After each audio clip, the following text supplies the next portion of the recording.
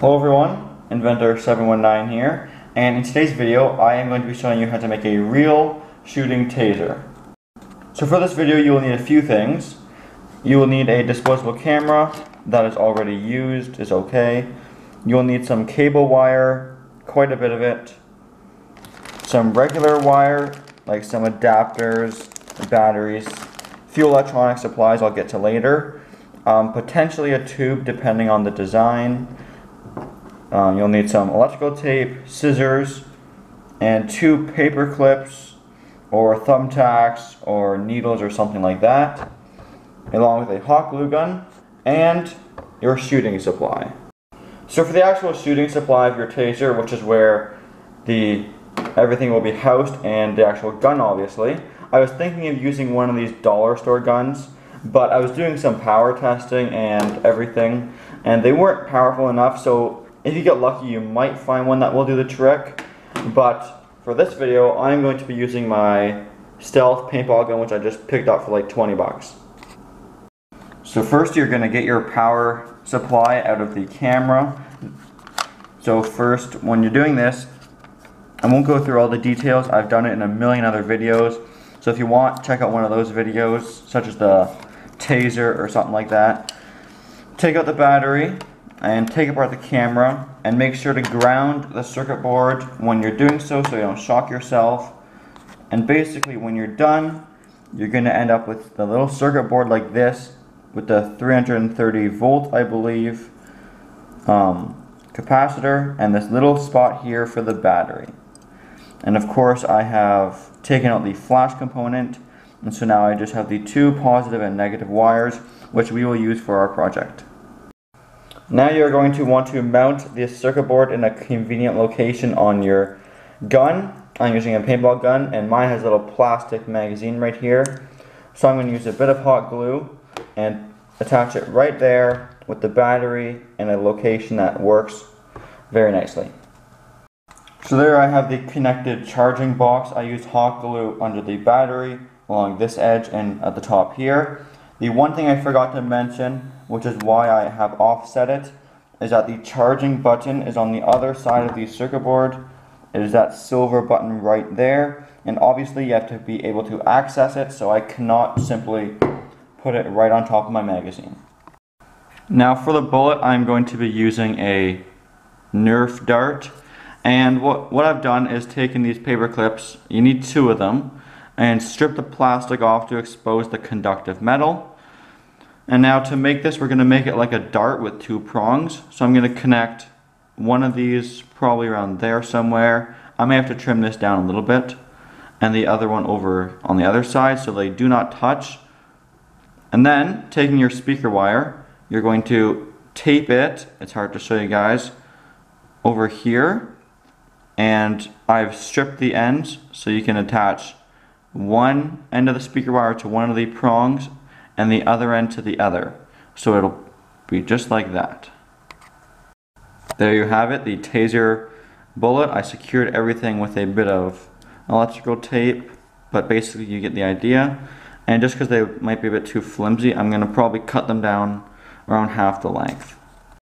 So the bullet is in the barrel. I've added some electrical tape on the end to give it a perfect seal. Now you have to measure how much of this wire you require. So let's say you want a 10-meter long taser, measure 10 meters of this wire and cut it off. So then we're going to connect it to the end of your taser over here.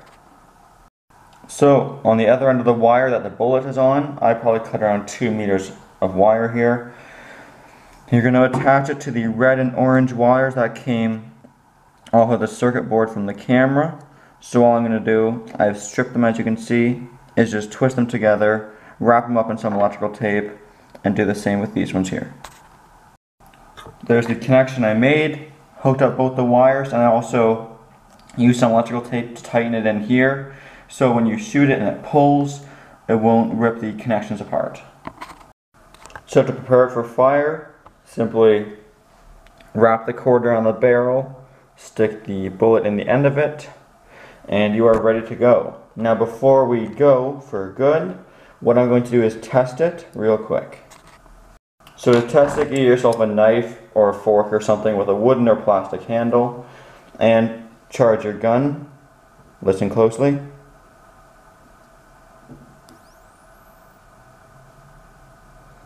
So once the high-pitched squeal stops, you're most likely charged. And I'm going to tap the knife on the end of the two prongs to make sure it completes the circuit. I'll spin it so you can see it better. Here we go.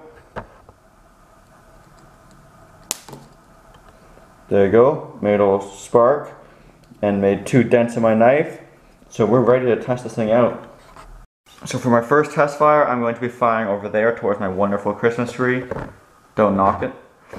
Anyway, so I'm not going to be shooting at anything. This is just a test to see if it unwinds properly. It might not, but then I'll have to adjust it and we'll see how it goes. Anyway, here we go. First test of the shooting taser. 3, 2, 1. Alright, let's see what happened there. So it looks like the bullet did unwind and it stayed together. The tape I put on the back fell apart, and so it didn't fully unwind the coil, but it still probably went a few meters. So let's get at our special target and see if it actually works. So I've got the gun loaded up again and I've turned the lights off because for this test we will be shooting at a ham. And inside the ham, what I've done is I've put these little LEDs, which obviously won't withstand 330 volts.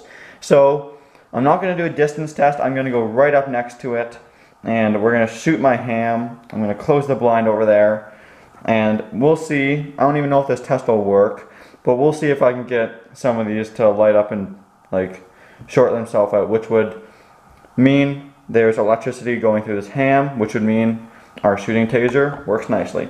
So let's get it going. Here we go. First we're going to charge up the taser. Here we go. First I'm going to charge up the gun.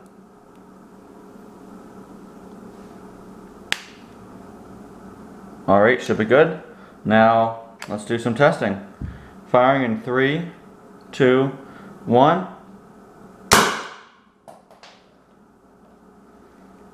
Well, that was weird. So it looks like because we were so close, it actually went straight in and back out, because as you can see, it goes into the ham really easily. And right here, there's actually 2 black dots. So it did burn the ham, meaning it probably shocked it too a little bit. These didn't do anything, but that was just a fun little experiment. Whatever. Anyway, thanks for watching. Sorry it's all dark now, but turn off all my lights for this. Thanks for watching, everyone. Hope you enjoyed the video. As always, please like, comment, and subscribe. Hey guys, hope you enjoyed the video. Do me a favor and click that big red subscribe button right there. And also, check out some of my other videos by clicking the links on the screen.